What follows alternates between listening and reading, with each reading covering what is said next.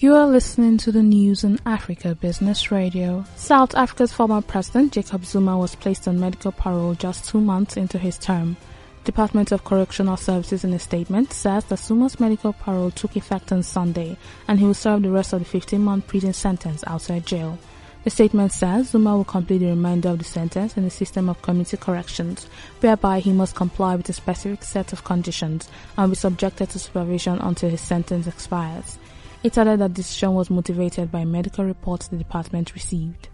That was the news at this time on Africa Business Radio.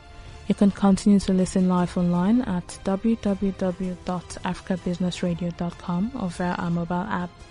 I am Chukunonso Modi and thank you for listening.